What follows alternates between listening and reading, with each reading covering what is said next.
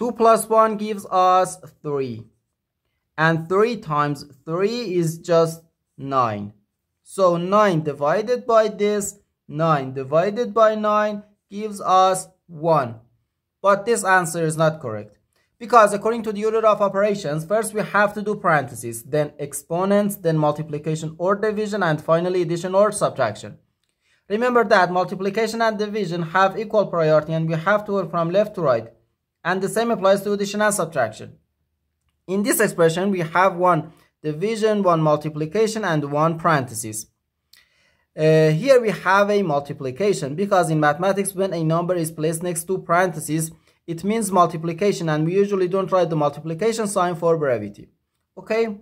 According to the PEMDAS, first we have to do this parenthesis, then this division, and finally this multiplication.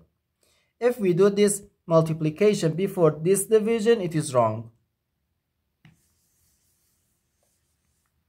So first this parenthesis. Inside this parenthesis we have 2 plus 1, which equals 3. So 9 divided by 3 times 3.